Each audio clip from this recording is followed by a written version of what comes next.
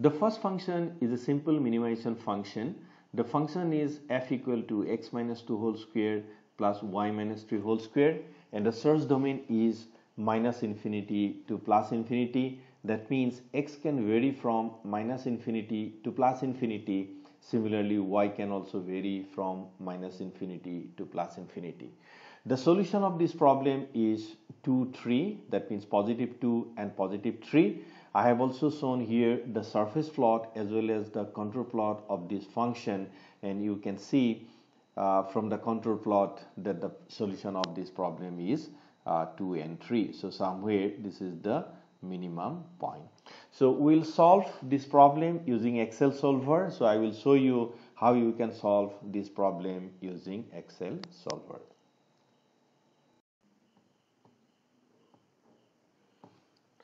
Let us solve the problem using Excel solver. So before solving the problem, you just check whether solver is installed or not. So you go to data and just see on the right hand side the solver should be there. And if it is not there, then you go to file and then you go to option and then you go to add-ins and then just go to manage Excel add-ins. So you click on go and then you should select solver add-in. So it's, in my case, it is already selected. So then you click OK, then solver should be here. Now let us define the problem. So we have two variables. So I'm writing here x and y. So you have to start with an initial solution. So I am considering 0 and 0. So this is my initial solution. Now let us define the function, that is f of x y, so which is equal to x. So you select the x cell minus 2 whole square plus y minus 3 whole square. For x equal to 0, y equal to 0, the function value is 13, and I would like to minimize this function using Excel solver. So you go to solver. Now you have to tell the solver about your problem. Let us see the different fields. The first is you have to select the objective cell. So in this case, the C4 is the objective cell. So I'm defining here, this is the objective cell. And then you have to tell the solver whether you want to maximize the function, you want to minimize the function, or you want to go for a particular value. So in our case, this is a minimization function, so I am selecting minimization. Then you have to tell solver what are the changing cells. So in this case, I would like to change these two cells. So I am selecting here, that is C2 and C3. So I have defined my objective, I have defined my changing cell. Then I do not have any constraint. So if I have any constraint, so I can add here. So in this particular problem, there is no constraint. Then I have to select the algorithm. So here by default, GRG nonlinear algorithm is selected. So but you have some other algorithm also. If you are solving a linear problem, then you can use simplex method. So in this case, I will use GRG nonlinear. Now you can go to option if you want to set some of the parameter of this algorithm. So I can define some of the parameter like maximum time, then number of iterations, so that I can define here. And similarly, algorithm specific parameter also you can define, but I'm not defining here, so I will use the default value. Now everything is said here. So now you can solve the problem by clicking the solve button. So let us click. So you can see that solver found a solution. So this message has been displayed. So solver found a solution. That means you got a solution, and you can see that x value is now 2 and y value is 3, and that is the solution of this problem. and f value is 6.2 to the power minus 16. That means it's almost 0. So ideally it should be 0, but you will not get 0, but it's a very small value near to 0. Now you can generate a report. So go to answer. So I would like to generate an answer report. So then you click OK. So a report has been generated. So you can see that the report is saying about what type of algorithm you have used. Suppose in our case we have used ZRG nonlinear, then solution time, iteration, then what option you have set for solver. So these are the options. In this case we have used the default value, and you can see that the function value, it was 13 initially, and then final value is 6.1992 to the power minus 16. Then x value is, initially it was 0, then final value is 1.999, and that is 2, and y value is, initially it was 0, then final value is 2.999, that means 3. And we do not have any constraints, so therefore nothing has been written, so it's written none. But if you have any constraint, so information about the constraint violation and constraint value will also be given here.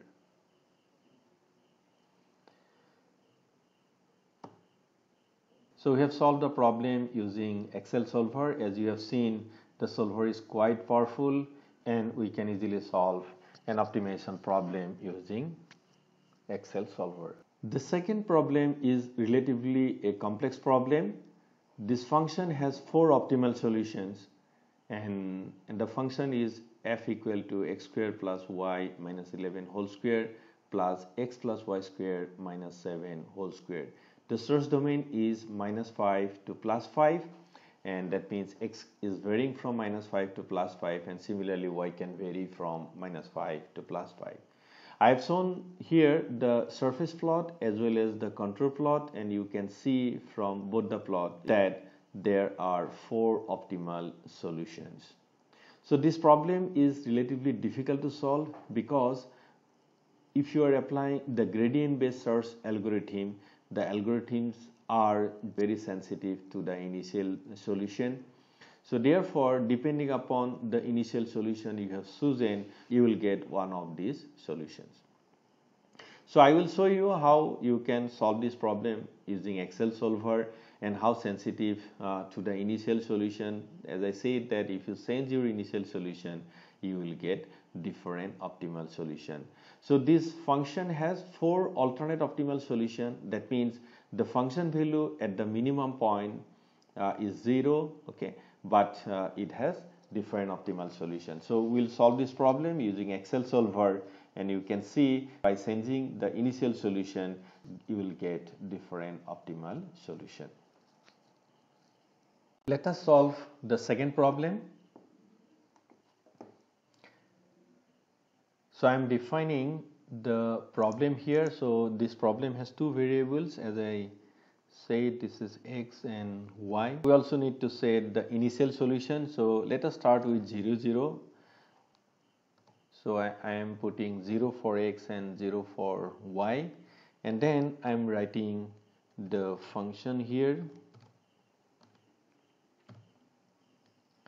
The function is x square, so this is x, and x square plus y, so this is y cell, minus 11 whole square plus x plus y square minus 7 whole square. So I am getting 170. That means for x equal to 0, y equal to 0, the function value is 170.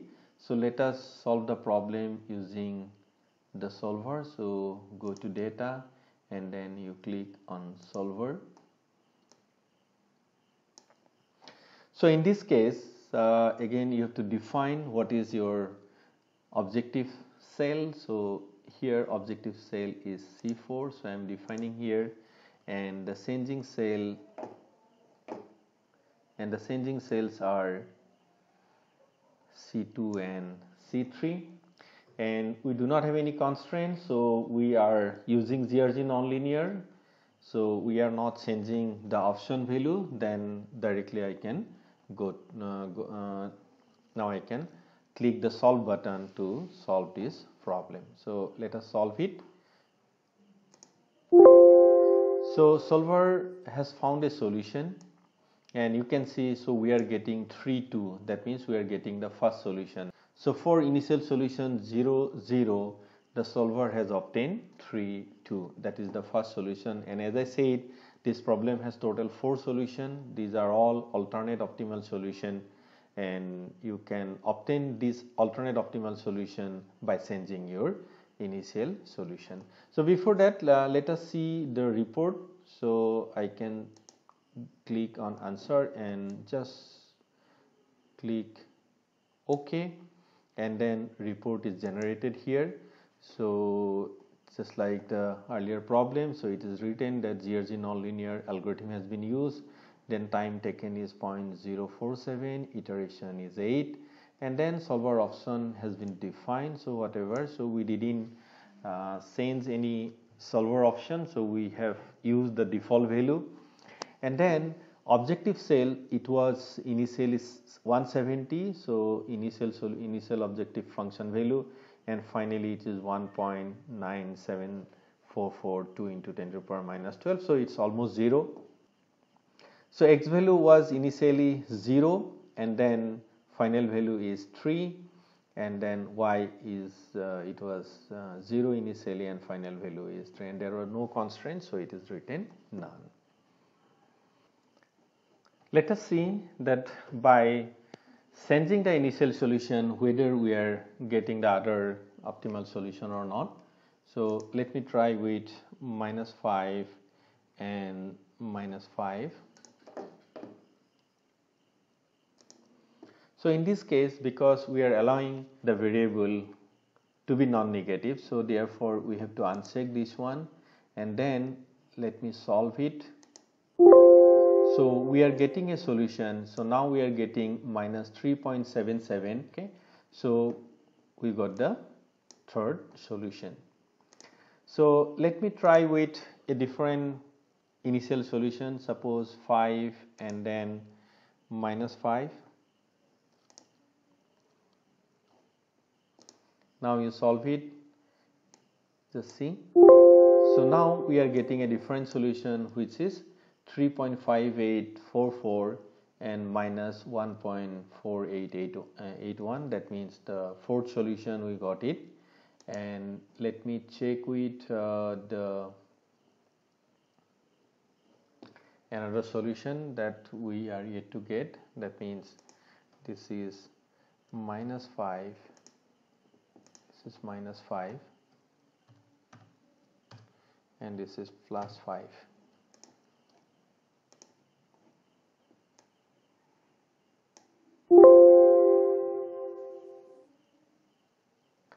So now we are getting the second solution, that is -2.8051 and 3.1313. So we are getting the second solution. So that means by changing the initial solution, so I can obtain the other alternate optimal solution. So as I have explained, the problem has multiple alternate solution, and so this solution is highly sensitive to initial solution, and if you are changing your initial solution, then you will get different optimal solution. The third problem is a constraint minimization problem. So I would like to show you how you can use Excel solver for solving a constraint problem. So here the function is f equal to 1 minus x whole square plus 100 y minus x square then whole square. Then the constraint is x square plus y square minus 2 less than equal to 0. The search domain is x is varying from -1.5 to +1.5, and y is varying from minus 0.5 to 2.5. The constraint solution of this problem is 1 1, that means x equal to 1, y equal to 1, and the function value at optimal point is 0. I have also shown here the surface plot as well as the contour plot of this particular function, and I will show you how you can solve this problem using Excel solver. So let us now solve the third problem. The third problem is a constraint optimization problem. Let us define the problem. So we have two variables, that is x and y. So I am just writing, and I am starting with an initial solution again 0 and 0, and then let us define the objective function. So objective function xy is equal to 1 minus x. So x is this cell, so it is 1 minus x whole square, okay, then plus 100 into y. So y is c3 minus x square, then whole square, okay. So this is the objective function value. So for 0 0 the value is 1. Now I have to define the constraint also, so I have to get the value of constraint function. So here this is z x y, so which is equal to x square plus y square minus 2. So the value is minus 2. Now let us go to solver and set this problem. So here the objective function is C4, then it's a minimization problem, then by changing C2 and C3. So now we have to define a constraint. The constraint, so you go to add constraint and define. So this is the constraint, and it is less than equality type. So you have lot of option here. Suppose less than equality, equality, then greater than equality, then other options are there. So in this case our constraint is less than equality type, so I am selecting this, and the value is 0. That means it is less than 0. Gxy is less than 0. So we have added that one, so now it's okay. Okay, so now I have defined the constraint here. You can see that C5 is less than 0. So I am using ZRG nonlinear here again, and I am also not changing the option value. So whatever default value we have, so that I am using here. So then go to solve button and just click the solve button to solve the problem. So solver has found a solution. So you can see the solution is 1 1. Then as I said that for this problem solution is 1 1 and objective function value is 0. So here I am getting this is 9.26 into 10 to the power minus 15. So that is the value. So here you will not get 0, but there will be a small value near to 0, and constraint has been satisfied. So constraint should be less than equal to 0, and this is you are getting minus 5.8 into 10 to the power minus 7, so that you are getting, and this is also less than equal to 0. So you can see the report here. So just see the report.